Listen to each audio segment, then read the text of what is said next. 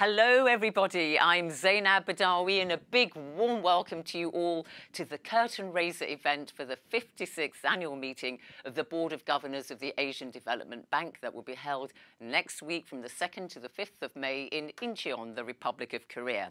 And this is the third year of a conversation with President Masatsugu Asakawa, which is steadily becoming a highlight in our calendar. Well, today we're going to be focusing on Rebounding Asia and the Pacific, forging the path forward. Hello, President Massa. Lovely to see you just days before the annual meeting. And once again, thanks to technology, it seems that we're in one location in the ADB's library, but actually you are in Manila and I'm in London.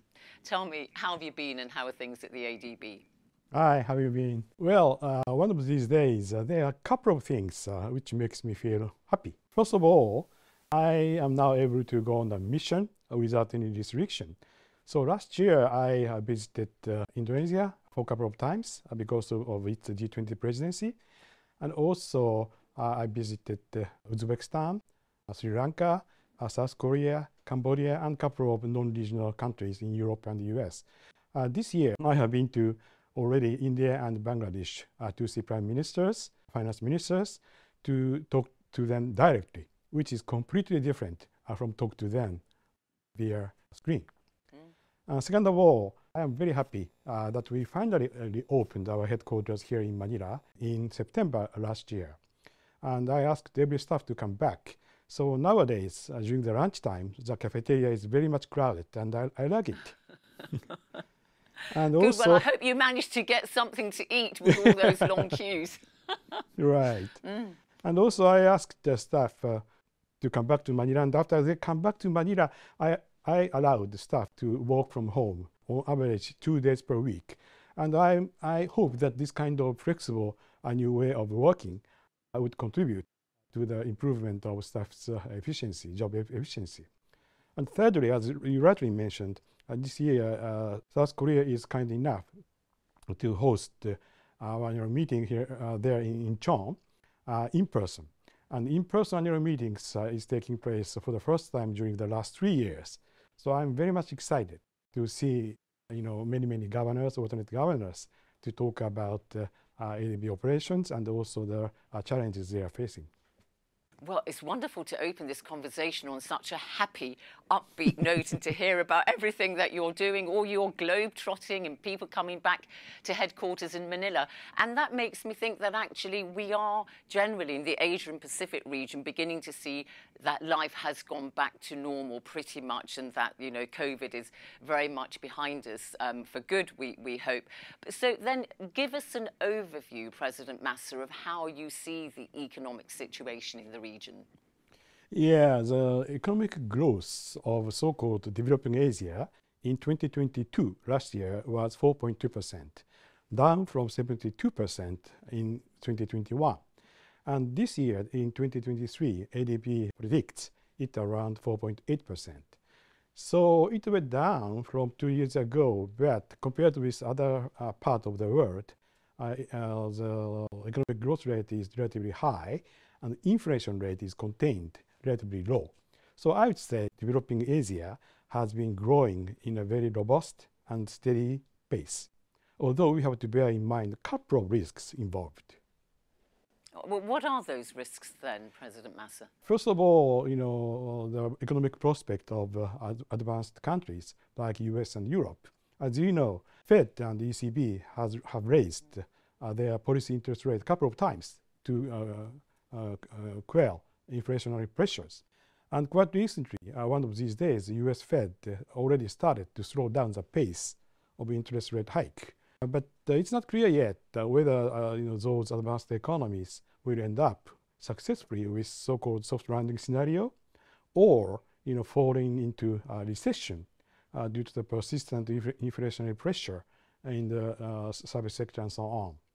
And also this rapid pace of interest rate hike has really tightened global financial conditions. From last year, both short-term and long-term yield have risen, premium has increased, and quite recently we saw signs of strains in banking sector both in US and Europe.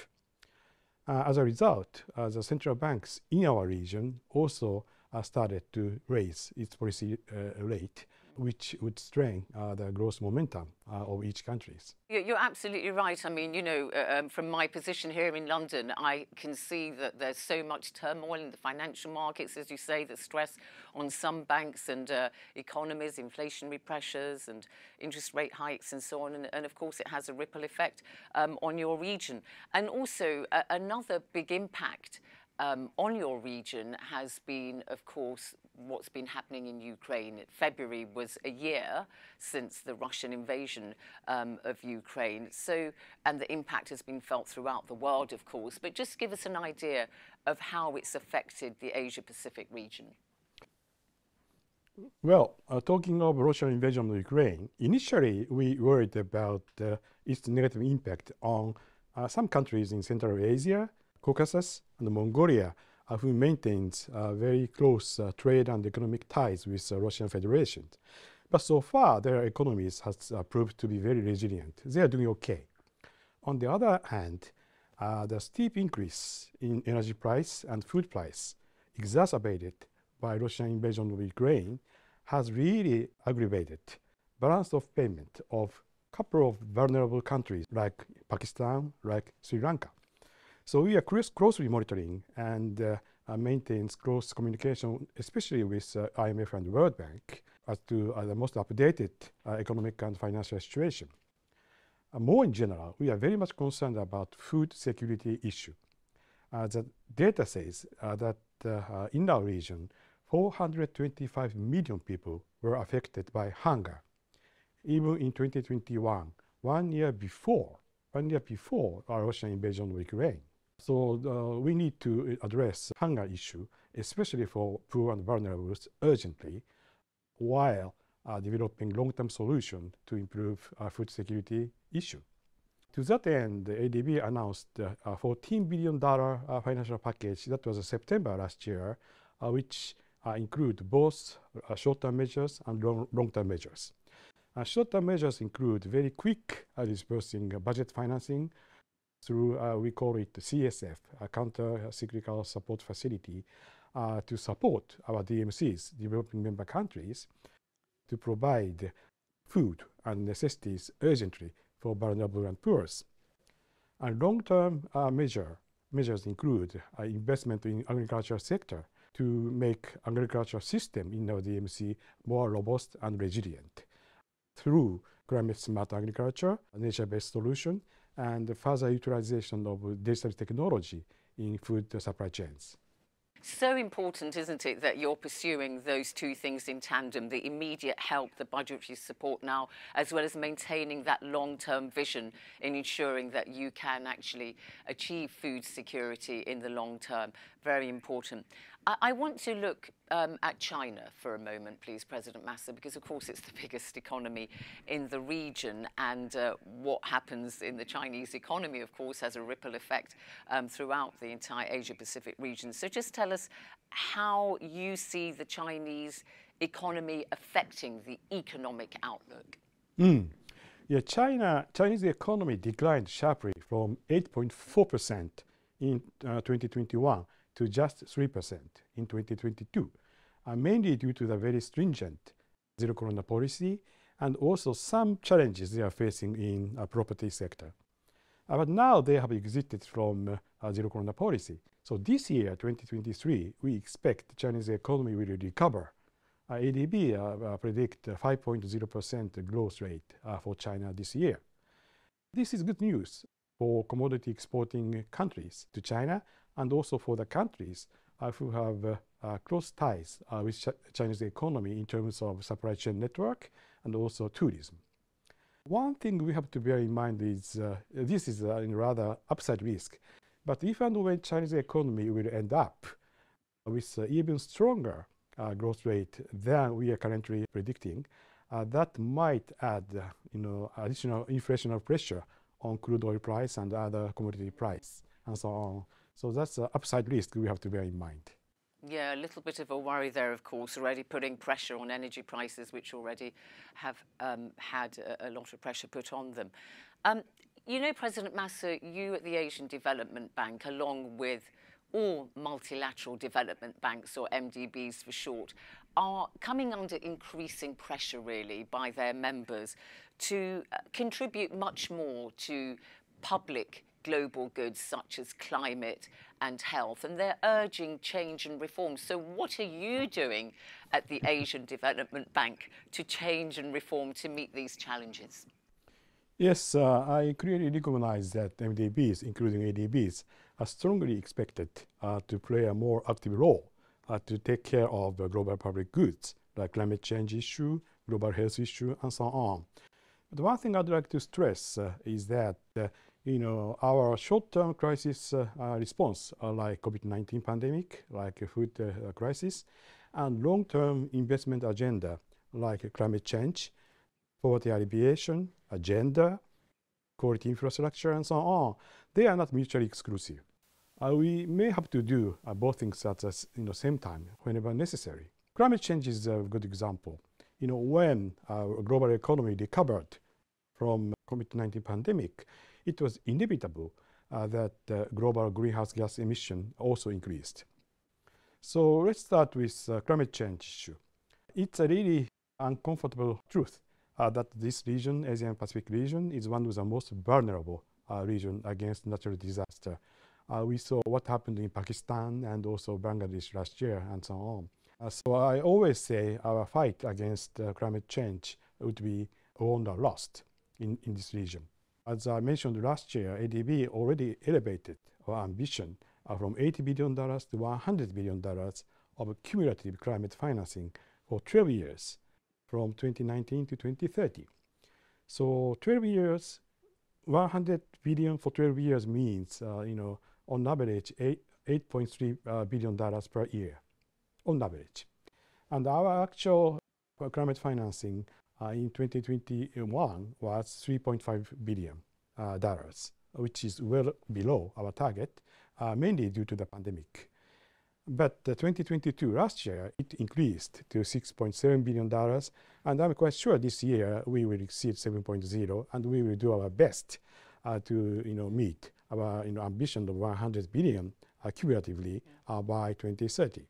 Also, I'd like to emphasize that we aim at investing at least 1/3 of this 100 ambition, which means $34 billion in adaptation as well. And at the same time, as I mentioned previous year, last year as well, we decided to withdraw our financing from new coal-fired power plants. But still the issue remains, that is, in our region, there are so many coal-fired power plants already existing and operating, and they are relatively young.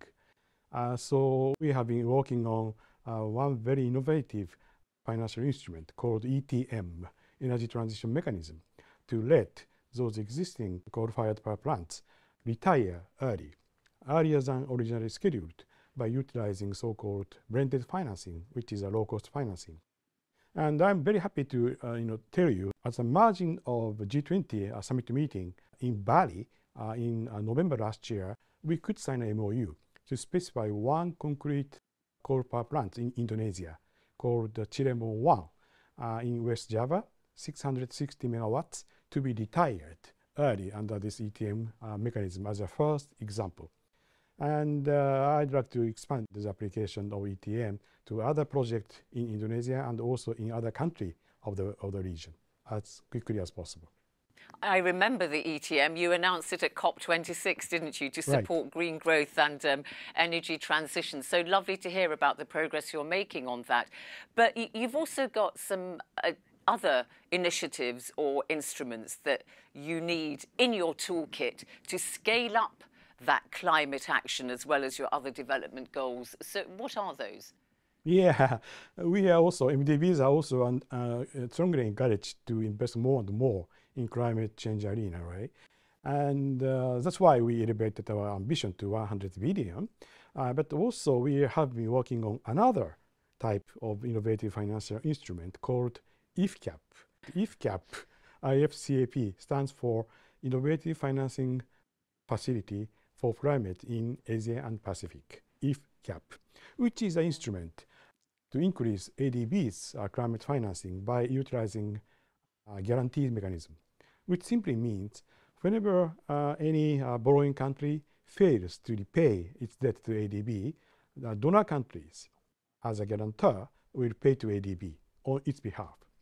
So from ADB's point of view, we have no risk at all. And the beauty of this mechanism is that whenever $1 of ADB's climate financing is guaranteed by any donors, we can expand not only $1, but $5, for example, of climate financing. So leverage ratio is 1 to 5 in this case, for example. And furthermore, when we provide additional $5 climate financing, then I expect that further financing will coming from other MDBs, other bilateral donors, and other private sector financial institutions in the form of co-financing, parallel financing, and so on. That would be great. So we are aiming at launching this IFCAP mechanism at this annual meeting in Incheon this year. Wonderful. So IFCAP, you heard it here, the Innovative Finance Facility for Climate in Asia and the Pacific, IFCAP. Yes. It's, it rolls off the tongue. Well, I look forward to the launch. Now, you know, President Masa, MDBs are again being urged to lend and give more to the developing world. And I know you've talked about the assistance you've given, a great deal of it, for COVID relief.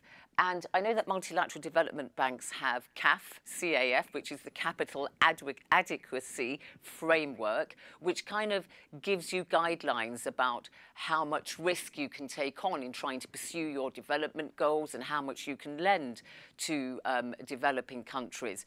So what are you doing at the ADB to really try to expand your lending capacity to those DMCs? Because that's just so important.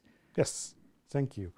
Yeah, we are also currently updating our CAF, Capital Adequacy Framework, this year in order to expand our lending capacity by optimizing our balance sheet. And at the same time, we are carefully reviewing the recommendation made by G20 independent panel. It may be a bit too early to draw a firm conclusion at this stage, but I am of a strong impression that ADB shareholders do not wish to change overall risk appetite of ADB this time.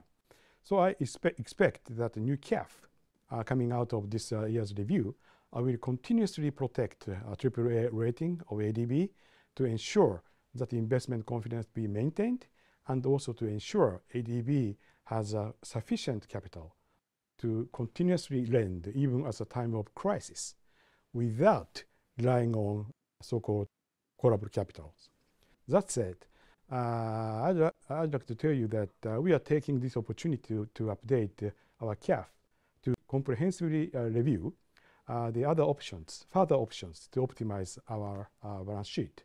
And actually, we have done already a couple of measures to that end. For example, we concluded already two so-called exchange exposure agreement with Inter-American Development Bank to reduce our country concentration risk twice already, once in 2020 and the second time in 2022, with a total amount of $2.5 billion. Also, quite recently, we introduced the so-called $1 billion master insurance framework as to our non-sovereign operations with 5 global leading insurers to risk transfers. Also, as I mentioned, I'm very proud ADB has shown such a great appetite for innovative financial instrument like IFCAP, which would increase our investment financing by utilizing guarantee mechanism. Fascinating. I mean, the DMCs really do need all those kind of instruments and innovative ideas that you are talking about.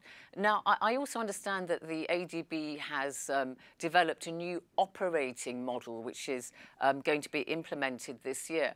So just set out for us what it is and how you think it's going to enhance your work, and how far is this part of the ADB's evolving process, its evolution? Yes, thank you, Zeinab. Yes, for the last 3 years, I would say, we have gone through various reform initiatives like CTI, Cultural Transformation Initiative, came up, a Knowledge Management Action Plan, Resident Mission Review, Technical Assistance Review, and so on. So I think it's about time for ADB to go through necessary structure change to support those initiatives. Actually, the current organizational structure of ADB was introduced in 2002, 20 years ago. So I'm quite sure there are so many areas to be upgraded, to be fixed. The ADB would be able to better accommodate the ever-changing needs of our clients and also to implement our Strategy 2030 more efficiently and effectively. For example, we are declared to be a climate bank for Asia and the Pacific. We mean it. Then we would like to see some necessary organizational change which support that ambition. We also keep on saying that it's our strength to provide both sovereign lending and non-sovereign lending on the same balance sheet. That's true. But I'd like to see some necessary organizational restructuring would further integrate those two operations more closely. One thing we should be careful is that organizational restructuring of this magnitude do not happen so often. So implementation, it cannot be implemented in one day. Actually, the full implementation might take a couple of years, and we should be extremely careful not to disrupt ongoing ADB operations as much as possible. But nonetheless, I am really excited to embark on a new journey of ADB and a new operating model in a couple of weeks. Yeah, I think that sums it up really. So it really will help you implement your strategies so much more. So we look forward to seeing how that's all going to progress this year. Now, President Masa, I can't have a conversation with you without mentioning domestic resource mobilization. I know one of your long-term passions, and you've real expertise in this area. We've talked about it before. You've talked about how you can strengthen it through international tax cooperation in the past and so on. But I just wonder if you could give us some thoughts on domestic resource mobilization this year in the current context that we've been discussing. Yeah, thank you, Zeinab, for that question. The government in our region has been facing quite unexpected accumulation of public debt and shrinking tax revenues. COVID-19 pandemic exposed the strong need for substantial investment in health sector, education sector, and social protection program. So we definitely need more predictable and stable revenue flows. And those revenue flows should come from domestic resource mobilization, from tax revenue, rather than relying on too much on external financing. If you look at the tax to GDP ratio in this region, the ratio is relatively low, lower than other parts of the world. Sometimes some countries are below 15% threshold, which is generally recognized as a minimum level to achieve sustainable development. So definitely there should be some room to improve tax policy, raise more tax revenue, and also there should be some room to improve tax collection function more efficiently and effectively. One more thing I'd like to address, I'd like to stress is that the importance of ITC. ITC means international tax cooperations. Under this globalized world where cross-border transactions is inevitable, I think countries should really meet international tax standard to avoid non-double taxation. Non-double taxation simply means tax is not paid anywhere in the world. That should be avoided. And for example, BEPS is a good example. A so-called two-pillar solution agreed among almost 140 countries in October 2021 was epoch-making. Especially Pillar 1 should be beneficial for developing and emerging economies in our region, in Asia and the Pacific region, because Pillar 1 would enable market economies, market countries, to impose fair amount of corporate taxation on foreign large multinational enterprises doing business in that country and making profit in that country, even without any physical presence. Traditionally, international taxation rule said you can impose a corporate tax on foreign companies only if that foreign companies have some kind of physical presence. We call it PE, permanent establishment, in your country. But nowadays, big multinational enterprises can make profit even without any PE by utilizing digital technology, by utilizing e-commerce, and so on. So I believe that Asian countries will continuously host many multinational enterprises from now on. So countries should really take advantage of this historical agreement as much as possible. But regrettably, 26 DMCs, developing member countries of ADB, do not join in BEPS agreement. So through the regional tax hub we established in 2021, I'd like to further promote the tax policy discussion to raise more tax revenue and the discussion on how to make our tax administration more effective and efficient, and encourage our DMCs to participate in BEPS agreement. Yeah, you keep on mentioning the BEPS agreement, of course, just to help people with their acronyms here. Of course, it stands for base erosion, profit shifting. Yes. And yeah, just to remind everybody. Fascinating. And you're right to emphasize the fact that you need that kind of domestic resource mobilization at national level, where you increase your ratio of tax to GDP so that you can meet all those sustainable development goals, as well as, you say, the kind of international tax cooperation that you've been talking about there. And, you know, we also spoke last year about the importance of resilient and connected economies, and also we talked about the future of globalization, and you expressed a lot of optimism there that globalization is going to flourish and isn't at all dead, and, you know, reports of its death are greatly exaggerated. So what are your thoughts about it this year? Are you still optimistic? Yeah, let's focus on, you know, the future of global supply chain network, which is a good example of globalization. As you know, Zeinab, global and regional supply chain network has been a driving force for the very strong economic growth in this region for the last 2 decades. Firms and countries are involved throughout the production process, forming what is sometimes referred to as Factory Asia. As a result, the regional trade boomed, and the economic growth rate was 6% per year on average before pandemic. And also the number of people living below the absolute poverty level, which is defined as $2.15 per day, dramatically reduced by 80%, from 1.3 trillion people in 1999 to 187 million people in 2019. Amid that progress, global and regional supply chain faced several challenges. First, the global trade, regional trade, really slowed down right after the global financial crisis some 15 years ago. And second, trade once again stagnated for the last 3 years, initially due to trade tension, and then due to COVID-19 pandemic. But despite those challenges, I do think that our regional supply chain, especially in this Asian region, has proven to be very strong, resilient. And I think strong resiliency of our regional supply chain in this region is one of the reasons why inflation rate is relatively low compared with other parts of the world. Also, please be reminded that regional supply chain was a key to the production of vaccines, PPEs, and other medical supplies during the COVID-19 period.